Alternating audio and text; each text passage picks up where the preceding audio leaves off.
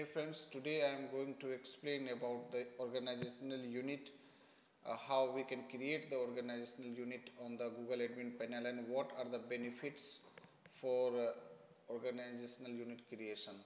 So I have just logged on my admin panel of Google uh, admin console via my own account, admin account. So whenever you are making any changes on your Google admin panel, so you need to log in with admin account and with the proper admin rights.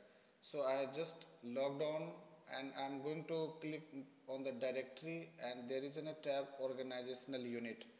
So I click on that and I can see there are the two organizational units exist over here, and this is the parent organizational unit and it should be always on the top of the admin panel.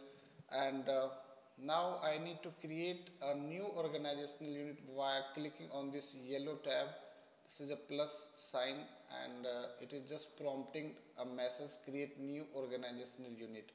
So I click over here and it is asking for the organizational unit name, and this is a new organizational unit name is sales_users. Here you can specify the description for this organizational unit and it is asking parent organizational unit. So whenever you are going to create a custom organizational unit, it is always required to assign a parent organizational unit via clicking on this edit tab. Now here I can see there is a two organizational unit. If you want to create organizational unit on stack ABC, this is the parent root organizational unit, or you want to create inside existing organizational unit, custom organizational unit, that is finance_users. If you will create this organizational unit inside finance users, I mean sub-organizational unit, so you need to select this one. But if you want to create it on the root of the domain admin, so select this one. Now click on the done and create.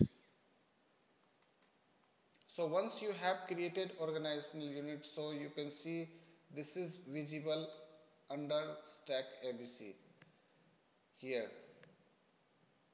Even if you want to create more organizational unit inside the sales, so you can create it via clicking over here. It is just saying stack ABC sales users and then your organization unit will be visible. So I am just mentioning a sales users underscore mum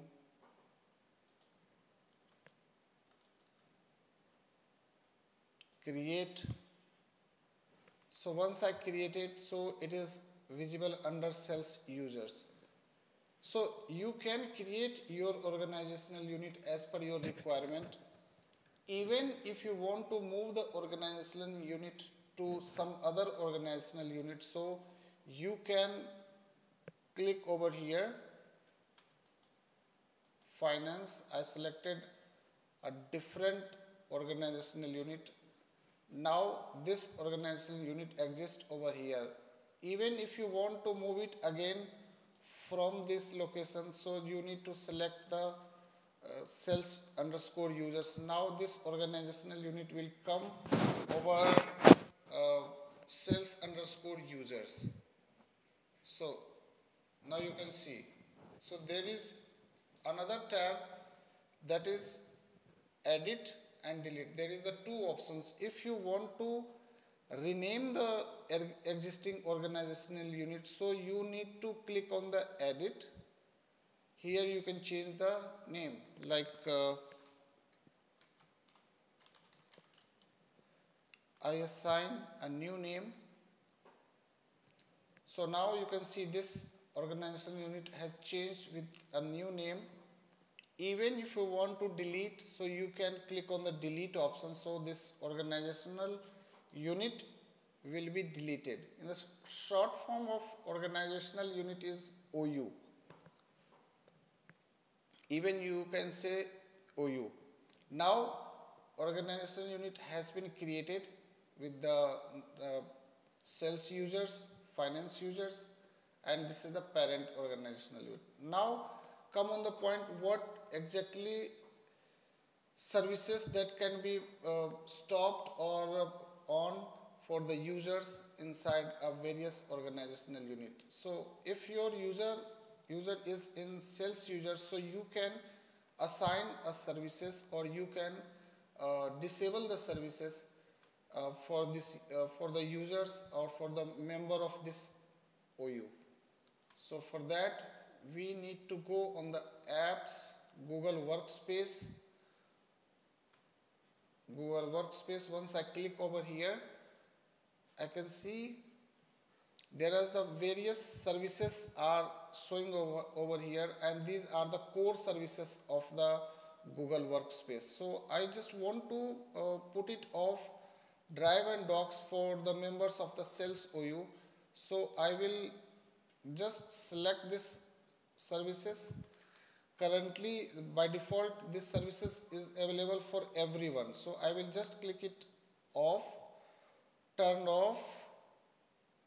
So once I click on the turned off, and I will go on the organizational unit over here, I will see the users inside the sales directory, users test 02. I will move this users inside under sales underscore users OU. So I will change the organizational unit via clicking this option. Now we can see this user is the part of sales organizational unit. Now I will log in with the test users.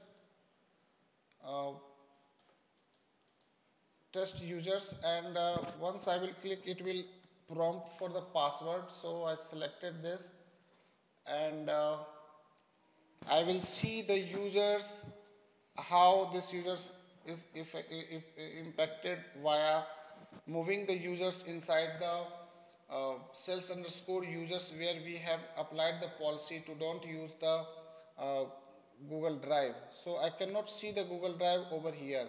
Now I will power it on the Google Drive services. So I will go on the Google Apps, Google Workspace.